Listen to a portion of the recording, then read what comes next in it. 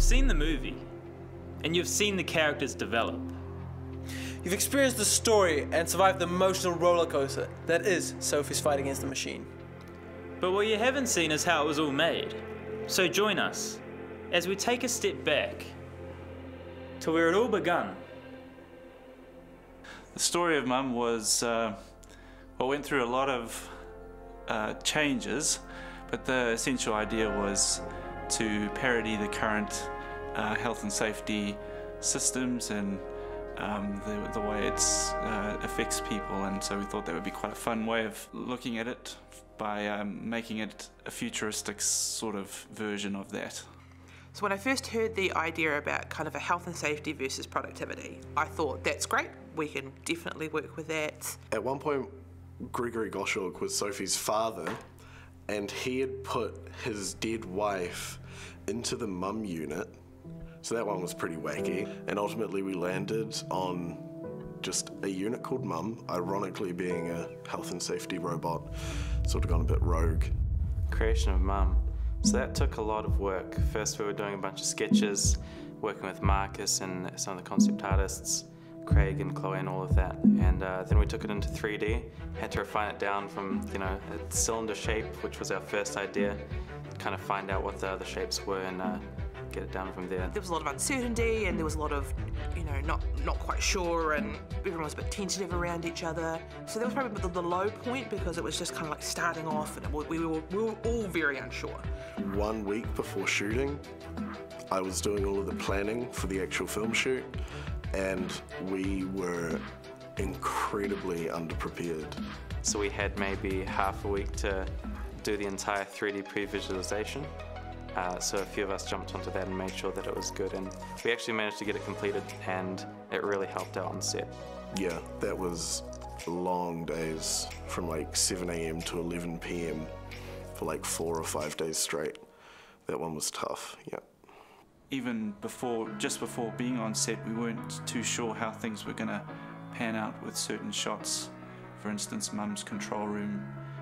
Those things kind of came together when we got there. As someone who's never really been on a set before, watching how the whole film set worked was quite cool. And I was immensely impressed with the film students and how well they managed the gear and got everything set up, and how much they actually I didn't realize how much you guys actually put together with a film set, and it was quite impressive to see. The camera crew is actually surprisingly good for the fact that I've never worked with them before. Like, I had Lookman as my AC, he was really good.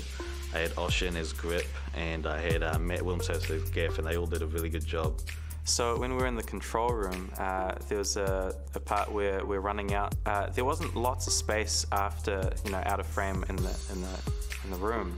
So I wasn't running quite fast enough. It looked like we slowed down as we left the shot. So Marcus said, "Oh, just, you know, run out there."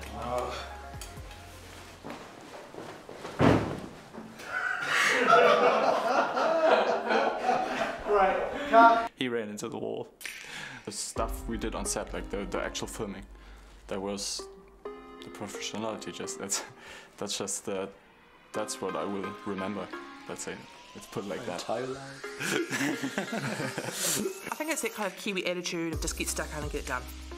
I don't think there's any one of us that has ever gone, oh, I don't want to do another job. Like, that's so not been the attitude. The attitude is like, we want to get this done, and we want to get this done well. The catering was amazing, man. Yeah, actually having somebody to cater. Yeah, shout out to the caterers. Yeah, shout out. Taking somebody else's words and script and bringing those to life in a way that they would appreciate and a way that I feel comfortable with doing or excited about doing. That's quite a unique experience, and I really enjoyed that. Yeah, the most amazing thing that struck me the most was the professionality on set, especially Jackie and Tyler. They were pretty amazing. Yeah.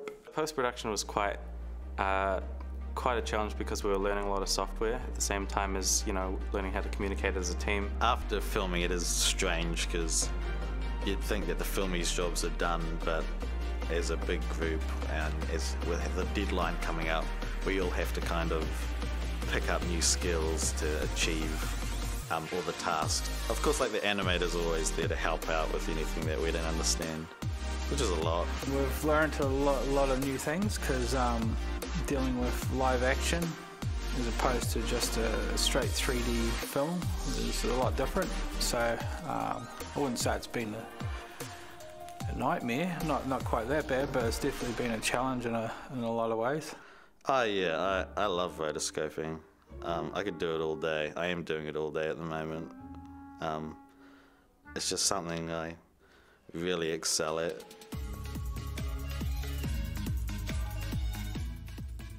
The film's coming into its final stages now, and it's looking really good.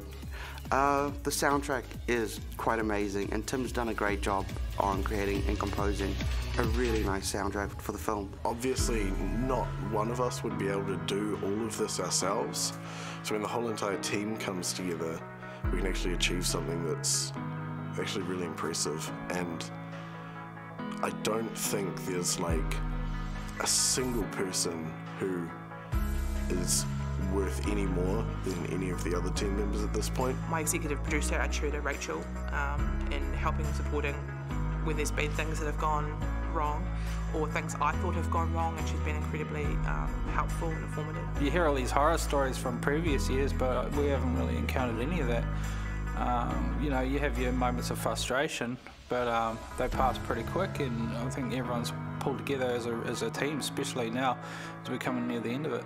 So, okay. Yeah, okay. Could you ask a question? You know, will it win the Oscar for Best Short Film? Yeah. I mean, yeah. Yeah. Of course it's going to win an Oscar. Yeah. Cool, that's a wrap.